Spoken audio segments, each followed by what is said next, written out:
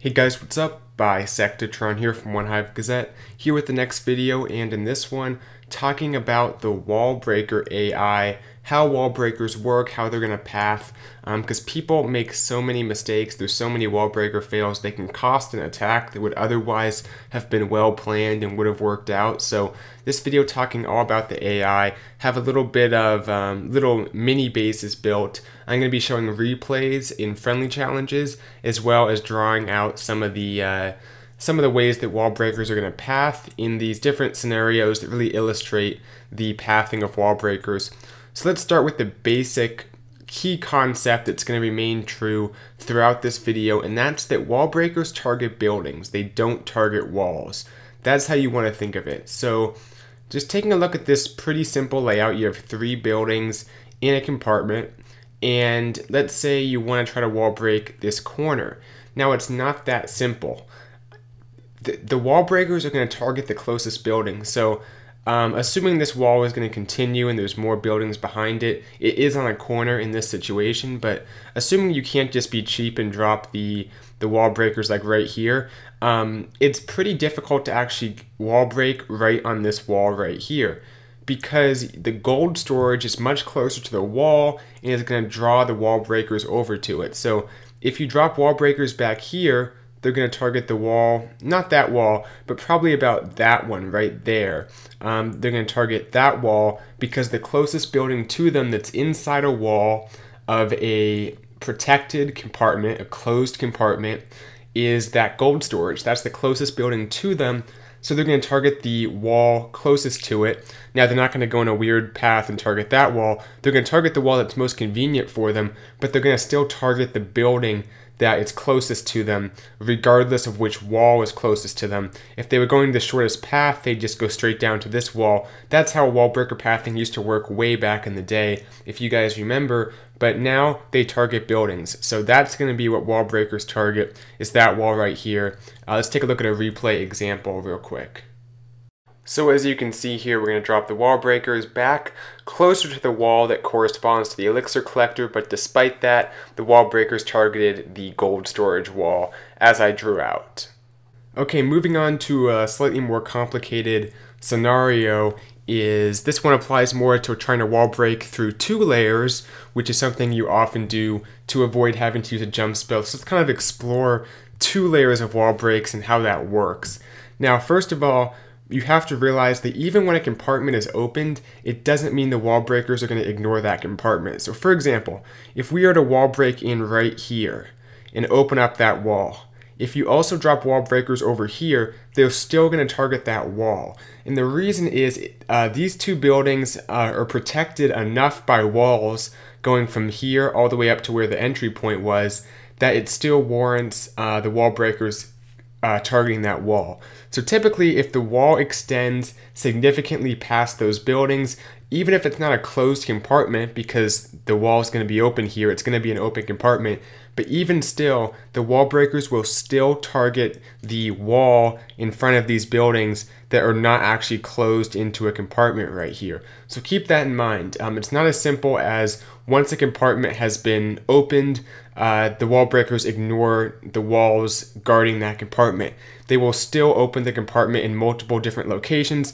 Now, if you drop wall breakers here, then wall breakers right behind, they're not going to target the wall right next to where you opened one of these walls. They're going to go 1 layer deeper and target these walls. So keep that in mind. This is very good if you're doing a queen charge. You want to come in right here and have your queen exit right here for like a 10v11 2-star attack or some kind of complex queen walk. Just know you can open the compartment in multiple different sections. Now you got to be careful if you want to double wall break through 2 layers. What you can do is just drop them in a flat straight line. So open that wall, then come and open that wall. The wall breakers should go through that pathing. However, if the compartments were to be closed like this, if you can imagine walls on either side making smaller compartments on this outer layer, they would open this up, but instead of going for that next second layer, they'd target this compartment or this compartment. Remember, they're targeting buildings. So you have to think, is the compartment closed, and are the buildings that are inside that compartment how close are they to where you're dropping your wall breakers. Now also we're going to see an interesting kind of thing that happens with the third layer wall breakers when they're going for this back wall. So let's take a look at the replay for this section of the base. Okay, so we're going to start with the wall breakers up top there, opening up that wall, of course, and now we're going to go down a little bit lower, and you can see these same wall breakers, not entirely, a huge distance from that original spot, open up that wall, but now that both are open, they're going to target that second layer. There's no buildings that are really that protected by walls, and they're going to even target that third layer. Even the wall breakers we drop up at the top there, the barracks, they're not going to be targeted. They're going all the way for that third wall, which is interesting because those top wall breakers, you could argue, should target the second layer, but it tends to be, once you start to get past the second layer of the base, they're not going to wall break the second layer in multiple locations. They will that first layer, but once you get deeper in the base, they tend to go more vertical and target those deeper compartments rather than panning out and going to the side. So moving right along, this is our next little section here, and this one kind of shows how wall breakers are going to try to take the path of less resistance, even if it's a longer voyage for them to take. So you can see we have the double layered walls throughout here, which makes it difficult because they have to get through 2 layers and there's nothing in this initial layer. So wall breakers are going to try to avoid, even if these buildings, if you drop a wall breaker like right here, the closest building is going to be that clan castle. However, they take into account the fact that there's 2 layers of walls you have to get through. So any wall breakers dropped in this area around here are going to go ahead and target this wall because that is the path of least resistance. However, if you take that to the extreme and drop a wall breaker all the way over here, it's not going to go crazy and run around here. It's just going to target this wall, which is something you'll notice in general. Wall breakers are not crazy. They're not going to run across the entire map just for sake of their AI.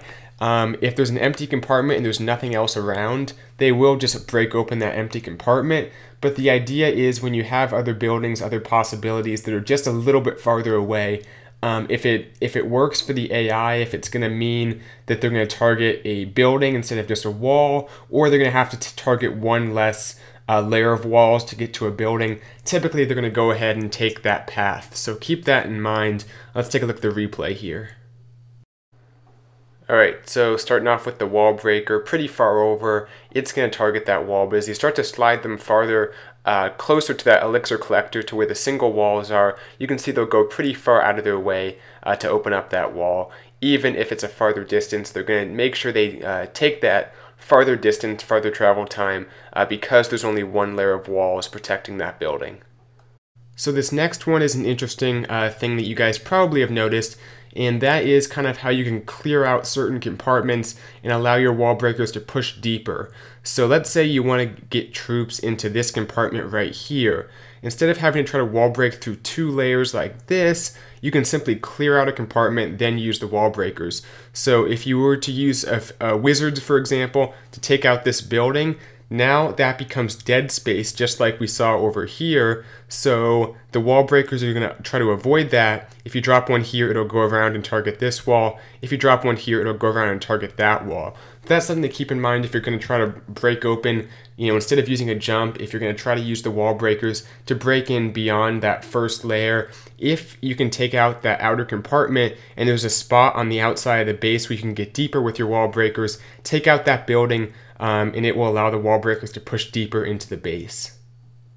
Okay, so the first wall breaker, of course, is going to target that elixir storage that's still up inside that compartment, obviously being the closest compartment there. But as soon as we take that out with wizards, now you drop these wall breakers, they're not going to target that empty compartment. Same principle as the last dead space we saw. They're going for the buildings, and right there they do, opening it up. So that's an important technique to do if you want to save wall breakers and save jump spells, is to take stuff out ahead of time so your wall breakers can go deeper into the base.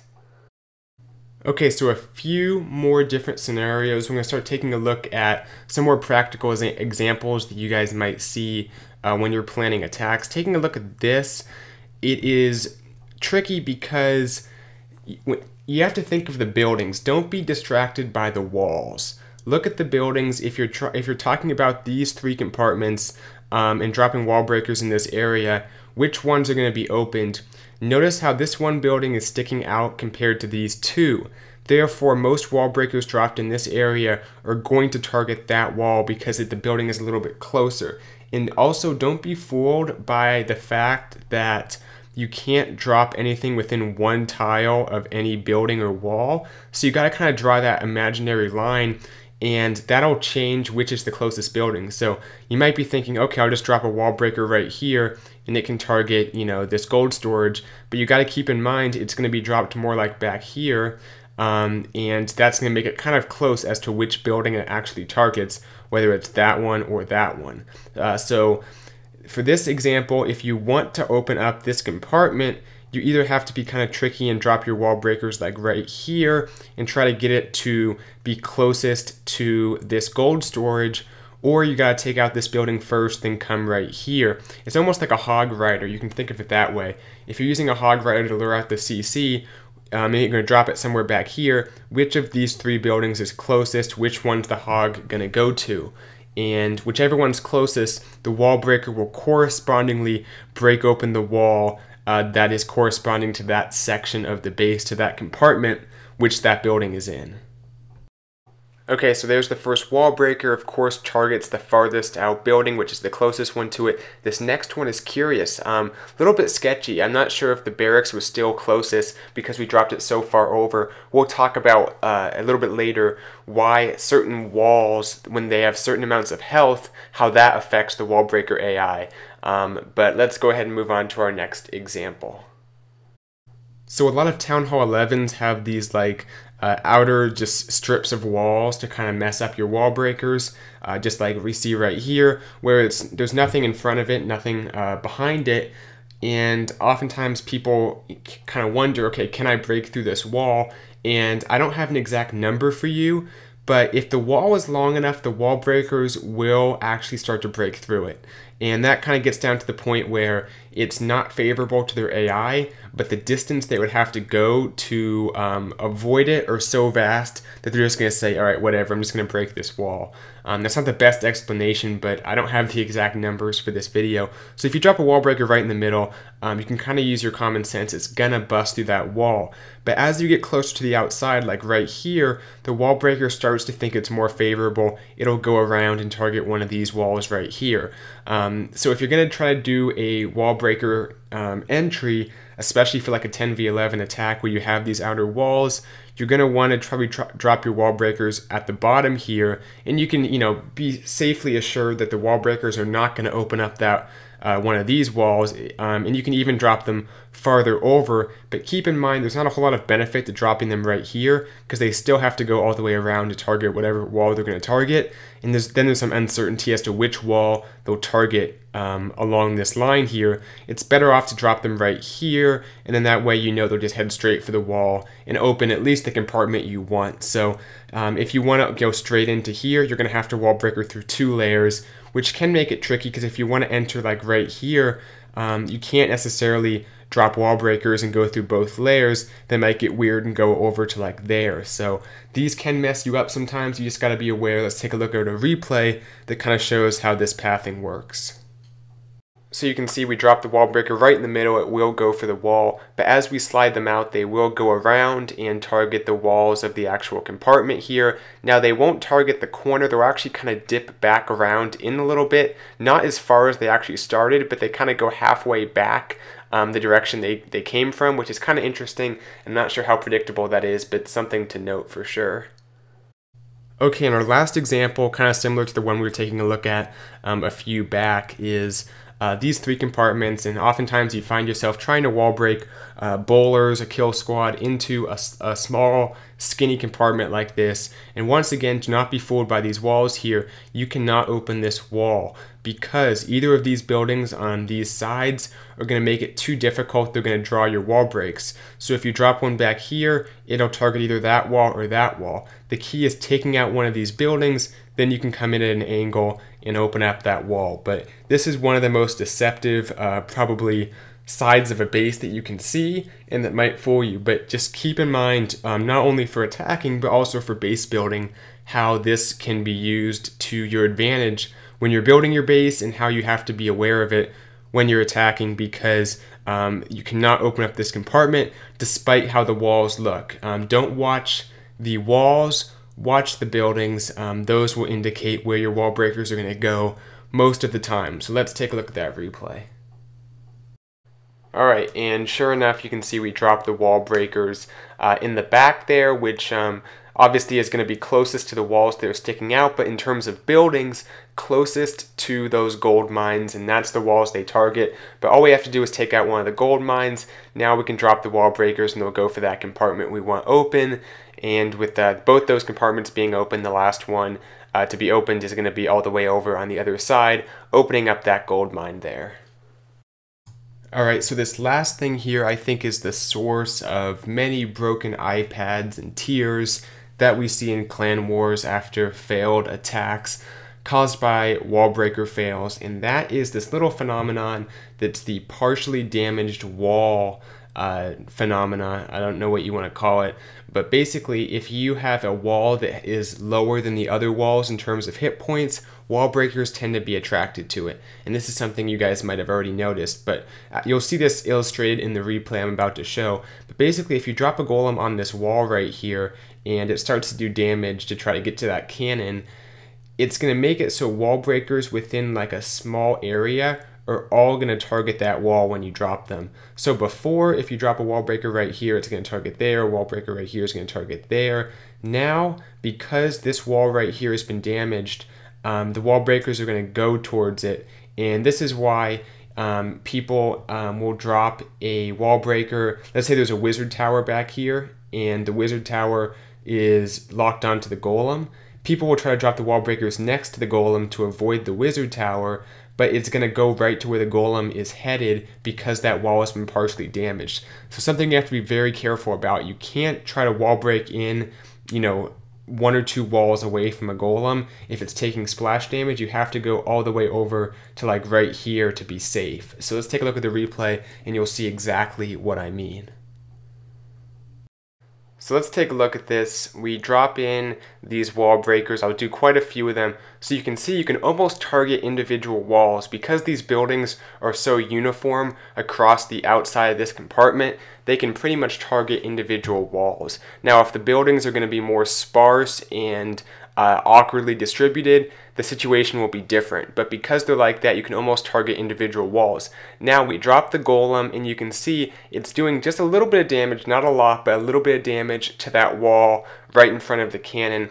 So let's see what happens as we drop these wall breakers. We're going to spread them out.